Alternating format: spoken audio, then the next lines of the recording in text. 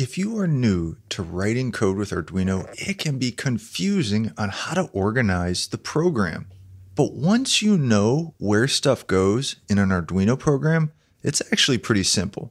In this lesson, you are going to learn how to organize the key components of an Arduino sketch, like includes, defines, constants, global variables, functions, setup, and loop. Let's dive in. Before we start, I just want to say a huge shout out to Altium, our sponsor. You can get a free trial of their really awesome software. Just check in the description below. Also, hey, while you're down there, why not subscribe to the channel? Doesn't cost you anything. It really helps us bring you the best content we have. All right, so here I am in the Arduino IDE, and it doesn't matter which IDE you're using. You could be in the online editor, or maybe you're in the Arduino 2.0 IDE. It really doesn't matter, or maybe you're in VS Code. Doesn't matter where you're programming this stuff. It's all going to be the same as far as this organization goes. Okay, so we open up a new sketch, and what Arduino does is it pre-populates two functions in here. It gives us setup and loop. We're going to visit these later, but right now I'm just going to go ahead and delete that because what I want to do is start from just a blank slate.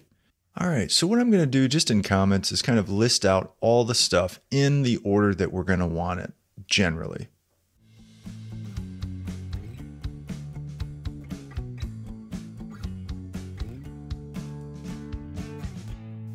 All right, so here's the basic order. Now, of course, every rule has exceptions, and this is definitely a rule that has exceptions, but here's the rough order we want to lay stuff out in an Arduino sketch. First, you're going to start off with including libraries. So if you have any libraries that you're using with your sketch, putting them at the very top is generally where you're going to see them. So an easy way to include a library is just to go up to Sketch, Include Library, and then select the library you want to include. I'll use FastLED for this example, and you'll see it just inserts this line include and then the name of the library right at the top. So I'll just go ahead and move this down to where I've got the comment. Of course, we could always just write this out on our own. The nice thing about using the shortcut up in Sketch with the include library is that you know you're not going to make any spelling errors, and as simple as that might be, sometimes a spelling error can throw you for a loop for a little bit.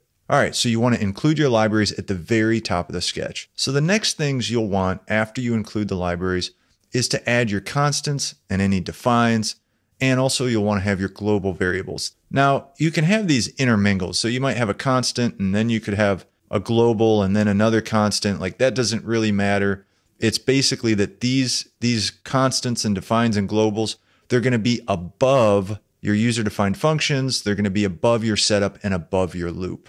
And the reason they need to be above is because all of this stuff is going to be depending on stuff that you say here. So you can't call a global variable before it's actually been defined and declared. That's why you put it up at the top. Because when this program gets loaded onto your Arduino IDE, the process is going to start at the top of the sketch and kind of work down. So I'm going to go ahead and type out some defines and constants and a global variable. I'm just going to follow suit with this FastLED example here.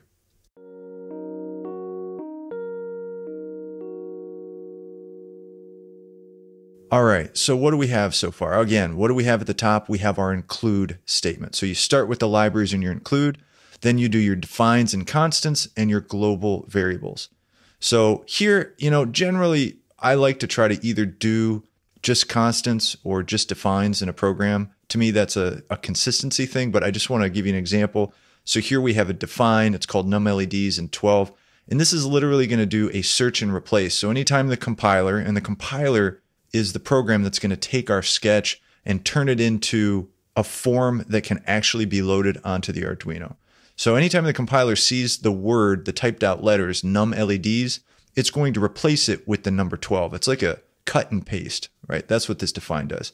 Constant, on the other hand, is a qualifier for a data type. And so what you get by using constant is type checking, which basically means if we put a bad number in for data pin that doesn't fit what the data type is, so this is a byte, so let's say we put some crazy number in here, then we're going to get an error when we compile. And that error is helpful to us because it lets us know, hey, you screwed up. And I screw up all the time, so I like to see the error messages as quickly as possible. Anyway, that's why I generally go the route of constants. There's times to use defines, but I digress. Okay, so we've got a define here as an example. We've got a constant as an example. And then a global variable. This CRGB is from this FastLED library. So I'm just making an array here called LEDs. And you'll notice the size of this array is set by num LEDs.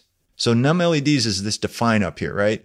Now, if I did this and I put this CRGB above this define, we'd have an issue, right? Because the compiler would come through and say, hey, where's this num LEDs? We haven't seen it yet.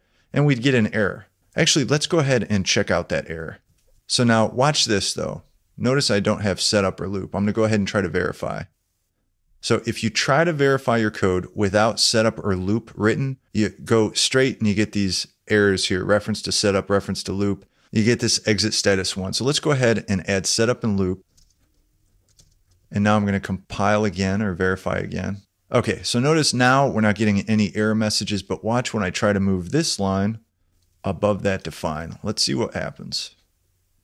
Oh, num LEDs was not declared in this scope. So look, it's saying, hey, num LEDs, what's up? Well, that's because we're trying to call this like we're out of order. Our organization is bad, right? So let's go ahead and put that back where it belongs. We will re-verify and we should be good. Okay, so hopefully that's making sense. All right, so we start at the top with libraries. Then we have our defines and constants and global variables. And then above setup and above loop is where we would put our user-defined functions. So if there's a function you're going to write, you would put it up here. So I've got a function. I'll go ahead and write it out. Again, I'm just going to stick with this example here, this FastLED example, but let me write it out.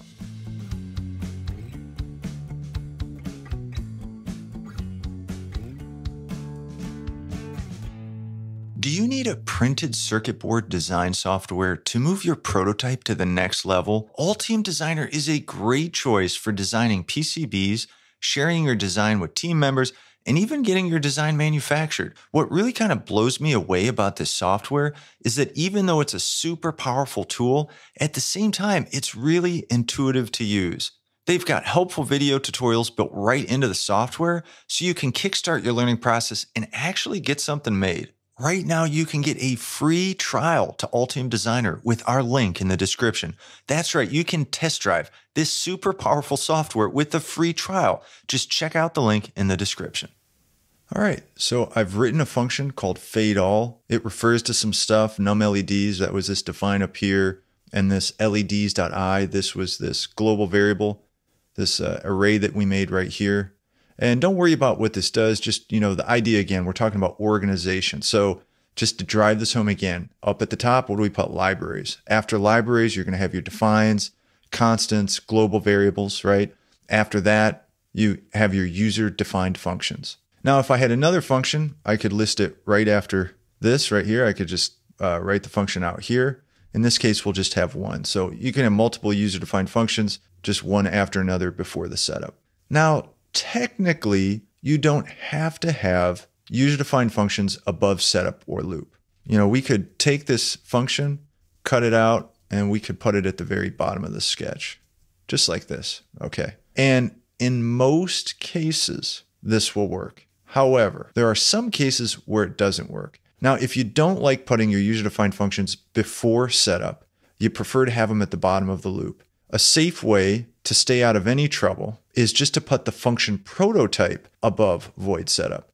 So the function prototype is everything up to that curly brace, basically. So if I just take this, I copy that, and I paste it right here and put a semicolon, that's our function prototype. That's not too hard, just to include that little function prototype in there. And that's just letting the compiler know, hey, there's going to be a function called fadeAll. And if you look around, you'll find it somewhere in this code here. Now, according to the Arduino website, and I'll link this in the description, there is a sketch build process. This is a really interesting page. But in the pre-processing, it says that prototypes are generated for all function definitions in eno.pd files that don't already have prototypes. So see this line right here? This should be automatically generated for us. However, if you read on, it says, in some rare cases, prototype generation may fail for some functions. To work around this, you can provide your own prototypes for these functions. Okay, so if you're not going to have your user-defined function just fully written out above setup, then writing this function prototype out is just a cheap insurance policy to make sure you're not going to run into any issues. I mean, to each their own, but I do think writing this function prototype is a good thing to do if you're not going to have that user-defined function above setup. All right, so I'm going to go ahead and move this back. All right, so one more time. We start at the top with libraries. Then we have our defines and constants, global variables. After that, user-defined functions and or function prototypes.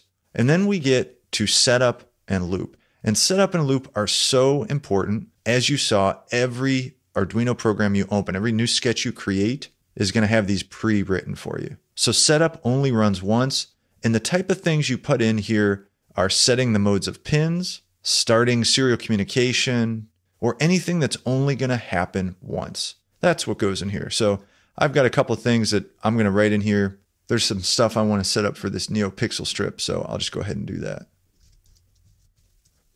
All right, so in the setup here, I've just got serial beginning, so I'm starting serial communication. Again, it's something that only needs to happen once. And then for that FastLED library, you add the LEDs. Won't dive into this, but again, it's just something that happens once. And that's why it goes in the setup. And then finally, we get to the loop. And the loop is the meat of the program in most cases. And the loop is going to run over and over and over. So the code you put in here is generally like the meat and potatoes of the program. Now, inside your setup or inside your loop, you can refer back to your user-defined functions, right? So we can call fade all, and we will inside the loop. And you can also refer back to those global variables, the defines, or the constants inside your setup and your loop. So I'm just going to write some code. It's actually from one of the example sketches that come with FastLED. I'll just write out this. It'll do some cool effect.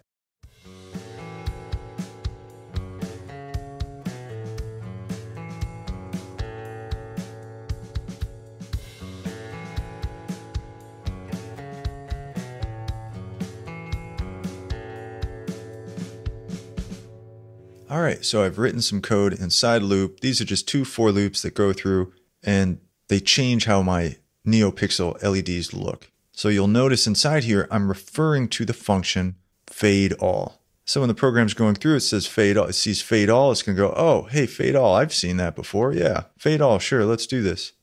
And then you'll notice in loop, we're referring, to the defines that were made up above. We're referring to that global variable LEDs, that global array that we created up above. And, this is pretty much it. All right, so let's just hit it one more time. Repetition is the mother of learning. So here we go. What's at the top? Well, we've got libraries at the top. You can either write it out yourself, or you can use the sketch, include library, and then just click on which one. It'll put it right into the top for you. So you've got your libraries at the top, then your defines and your constants and global variables. Again, these can kind of be intermixed. After that, your user-defined functions. So any function you want to write, you put your functions in here before the setup. And if you don't want to put them there as an insurance policy, it's a good idea to put the function prototype up there at least. That way you can be sure you're not going to run into any issues. Then after your user-defined functions, you've got setup. Setup runs once. You put stuff that only happens once inside the setup. And then finally, we have loop. Loop's going to come at the end. And this is going to be like the quote-unquote meat and potatoes of your sketch. Now, right now, what I dare you to do just to drive this concept home is to open your Arduino IDE and go to an example sketch. Just any one of these example sketch, maybe from a library or just something that comes pre-built in with the Arduino IDE, and see if you can identify this structure. See if you can find similarities from what we've just shown here to one of those sketches. Might be a good exercise. Also, before you go, please do subscribe to the channel. It really helps us bring great content. Again, a huge shout out to Altium for sponsoring this video. Check out the description to get a free trial of this super powerful software. The link is right in the description. And also, if you want to do a deep dive into this Arduino programming stuff, check out programmingelectronics.com. We have got a ton of training to get you up and running building your own projects. Controlling electronics with code. It is super fun. Take it easy and see you next time. Bye.